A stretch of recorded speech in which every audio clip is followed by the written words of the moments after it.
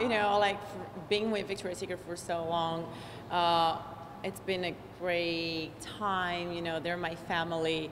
I remember from the first show that we went to Cannes in a Concord, and I had all these amazing models that I looked up to, Stephanie Seymour, Carrie Miller, and all those girls were doing the show, and I was like, I can't believe I'm the same runway with, like, sharing the runway with them. To now that I can't believe I'm still here, you know. But I just love doing it, and when I do, I feel like the other girls, you know, I feel like I'm 20 years old.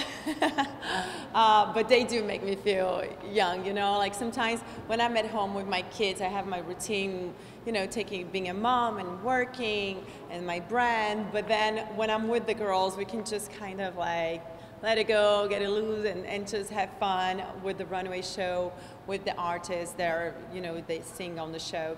So it's just, it's like a party time for me. Smile straight ahead. Over your shoulder. That's what. Okay, I remember all my outfits, but a special one, yes, I remember the first one. And that show, yes, 1999, it was in downtown New York, in Wall Street, Cipriani, Wall Street, and it was a huge thing because internet was like this big thing, and it was the first fashion show that it was live on internet, and you could log in, you know, and watch. And also it was on Times Square. I remember on the big screen in Times Square, I was telling all my friends, you go watch. I was so excited. And it was the biggest job I got in my career. So I remember walking in, seeing Stephanie Seymour, Tyra Banks, Laetitia Casta, Heidi Klum, and I could not believe it that I would be working next to these huge supermodels, you know, in the Victoria's Secret show. Lift it so you have that really strong ballet posture, and then we add the tone, down and up. Good, perfect. 2. I have so many favorite moments. Probably the most emotional one for me would be when I got to close one of the Victoria's Secret shows wearing a Swarovski crystal corset to The Weeknd performing I Can't Feel My Face, because that was such an iconic song. And that moment to me, on the way back, I was pretty much crying.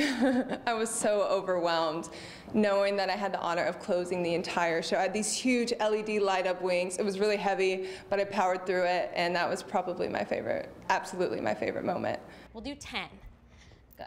So 1 minute of just some movement to get the blood flowing and the body. I was wearing this kind of I think it was kind of chiffon, very light material bra, like it was like a brown, yellowish color. Our hair was very long all the way down to the waist, you know, and we were like kind of flower crowns kind of thing. And looking back, the show is so different from how it was. Like it was just a plain runway, no like different stages like changed on our background, no musicians, no any type of performance going on, nothing. So, and to see all the road and all the transformation of Victoria's Secret and the angels, even the angel wings, you know, how different they are now, different materials. It's unbelievable to be part of it, you know, and be here. Well, I think the first time I wore the fantasy bra, it had this beautiful orchids wings on the side, and the fantasy bra had like little flowers and butterflies. It was so beautiful. So, and Rihanna was singing on the runway. So it's like, you know, it's like those moments you will never forget. And I do have like, so, you know, like from every year there's so many beautiful outfits, but I think that one stands out. 30 of these too. All right. And then the other leg. Sure that you do it on the other leg too. Yes, we want